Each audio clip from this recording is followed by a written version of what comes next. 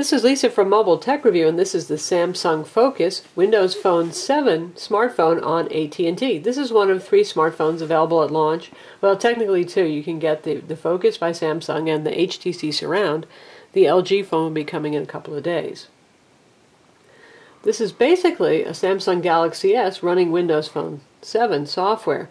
It's the same size as the Galaxy S phones. In fact, we'll compare it to the Vibrant here, which is the T-Mobile Galaxy S. Comparable to the Captivate for you AT&T folks, same size.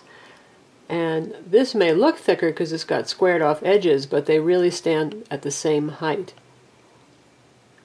I do prefer these squared off edges because it's a lot easier to hold this phone, because you actually have something to grip on instead of it coming to a fine point, almost like the iPhone 3GS did. Taking a look around, these are the volume controls right here. Up top, just like the Galaxy S phones, you have your micro USB port underneath a sliding cover. Not the most convenient location if you need to charge it while talking on the phone without a headset. 3.5mm jack, stereo earbuds are included. It's your power wake button, and this is the dedicated camera button. On the back, it's very attractive, also plasticky. Some people have complained about, but I don't mind. It looks like a quality piece, and it looks quite nice, though it is plasticky. There's a subtle stripe pattern here. You've got your speaker grill, pretty good speaker on this, and the 5-megapixel autofocus camera with LED flash. Now the Focus is a little bit different from other Windows phones in that you can actually expand storage. When you get the phone, it has 8 gigs of built-in memory, and there's a micro SD card slot.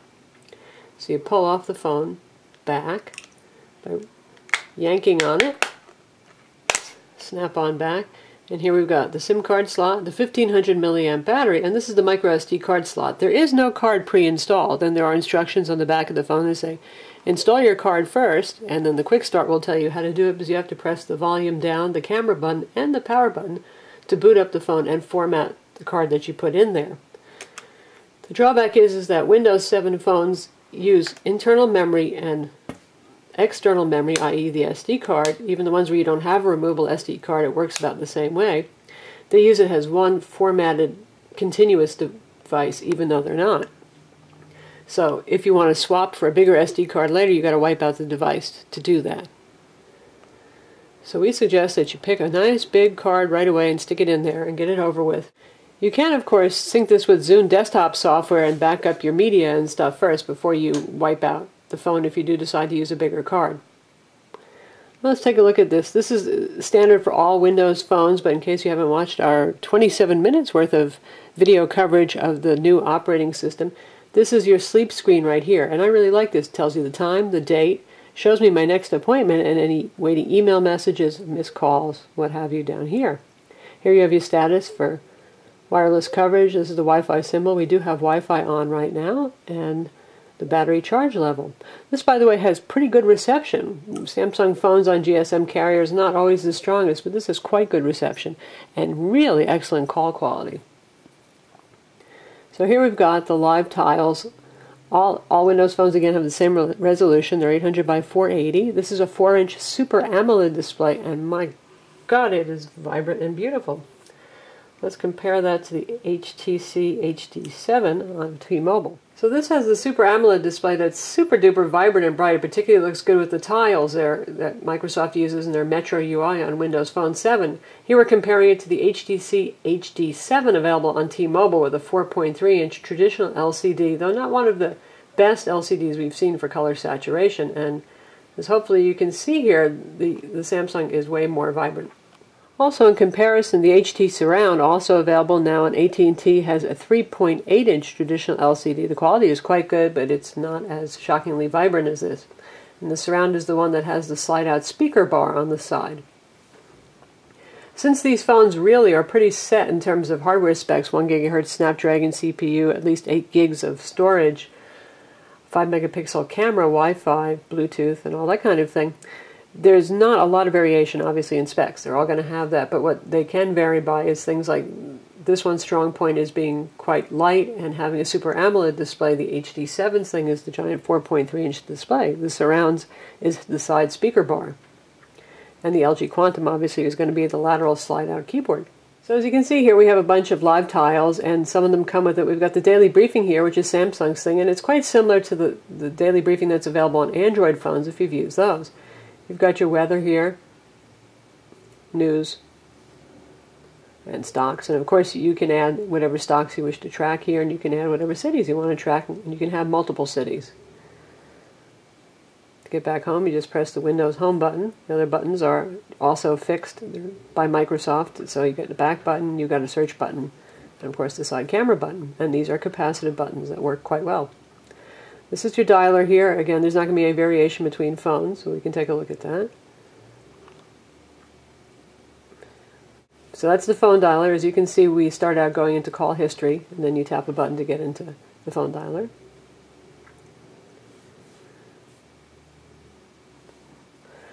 The People Hub is standard on all Windows phones, and this is my list of contacts over here, and if there's a photo for the contact, it'll show up there, and you've got the alphabet breaking up your selections. You can also search for a contact. Works quite well. And then you can tap on the contact to view the contact. This, by the way, is syncing with Google for email, calendar, and contacts. You can sync, of course, to MS Exchange server as well, and to Windows Live, your Hotmail, all that kind of thing. And you can sync to multiple sources at the same time, which is pretty darn cool. Messaging, again, is a standard threaded messaging application that's particularly attractive looking once you have several messages going. Email client is really excellent looking, and we'll just take a look at the Hotmail. Pick one out.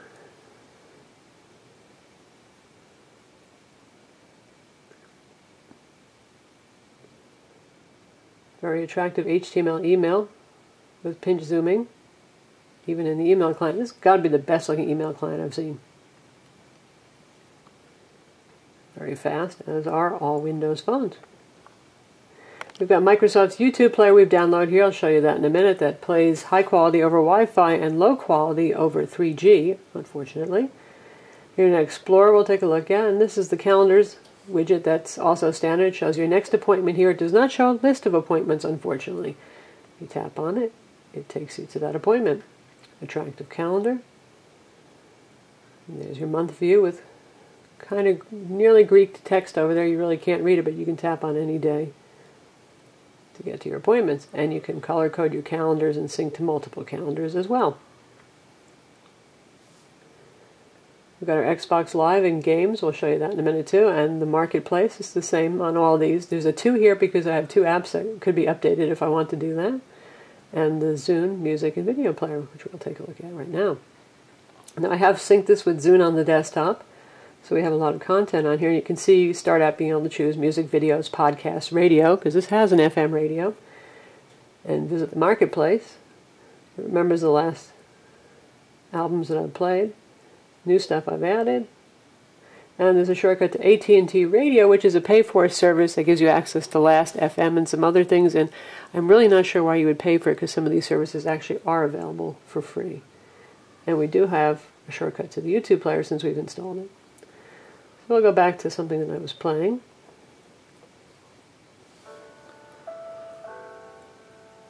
Kind of a quiet piece.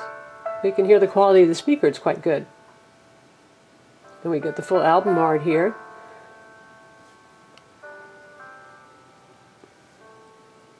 Now I got this by syncing to my Zune on my Windows PC, but I've also used this with my Mac. And if you use it with Mac, you can download the Windows Phone sync software, and you can actually sync this with iTunes and get your playlists and anything that you want off there that isn't DRM protected. Likewise, you can get videos that you have in iTunes as long as they're not DRM protected. It's a really nice music experience overall. Here we have AT&T Navigator, which is Telenav. Of course, there's Bing on here with its excellent POIs and mapping, and its not so excellent web search. There's your AT&T Navigator standard interface, and we can take a look at maps and traffic. Now, Samsung got in a little trouble with the Galaxy S phones with problems with the GPS, and so far I can say that this one works quite well. It also uses a different chipset entirely. More applications. These are things that came with the phone that I've also installed, like the Adobe Reader, Netflix, and all that. But this is where your additional applications are. And any of these that you want to have as a live tile, instead you just tap and hold on them and you can pin them as a tile. Of course, there's the Office Mobile Suite here, and that syncs with SkyDrive. It does not sync with your desktop, unfortunately. There's no way to copy documents. This does not act like a mass storage device, so you can't put Office documents. You can sync to the desktop for your multimedia stuff, for your videos and your music, with iTunes and with Zune. Take a quick look at the YouTube player on this. This is playing mobile YouTube videos. There is no Flash support yet in Windows Phone 7.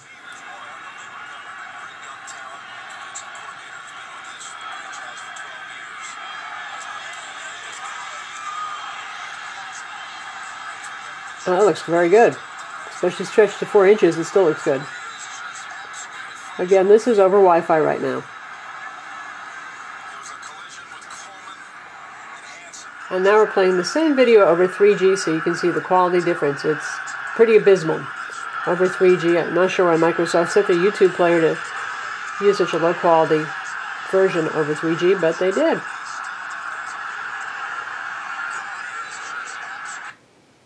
Hopefully somebody else is going to come up with a better YouTube player.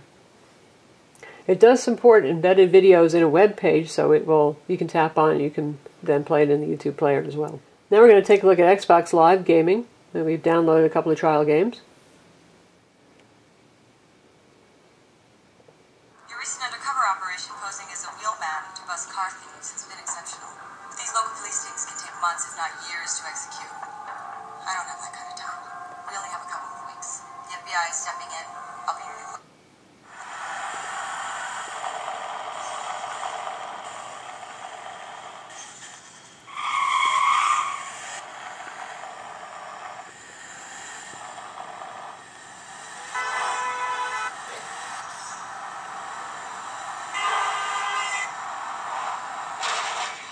Oh!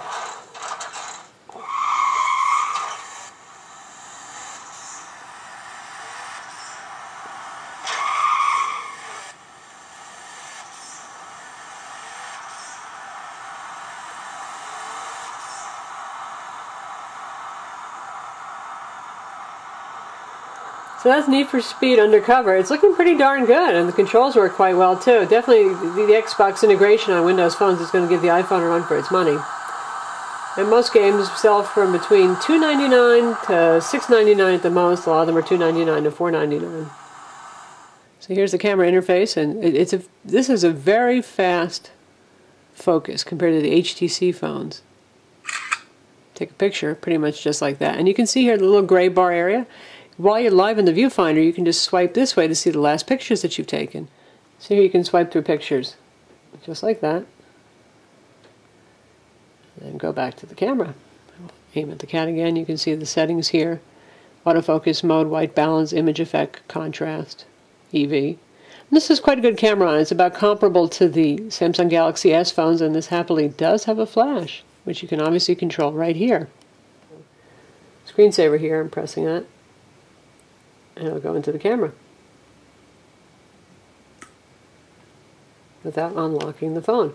Lastly, we're going to take a look at the web browser, which is Internet Explorer Mobile. Basically, it's version 7, and it has support for multiple windows. We can just tap there and we'll go back to this one, which is Microsoft's own site for Windows Phone.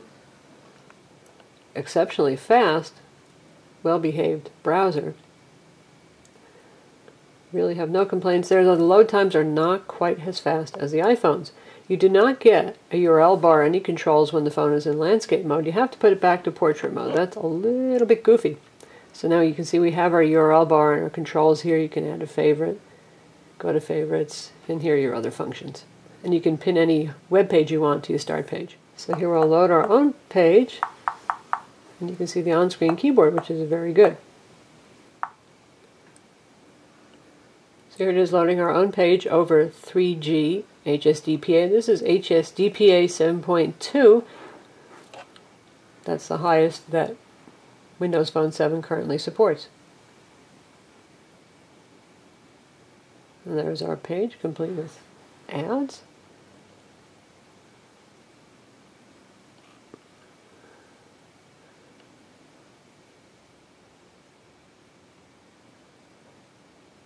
Looking good.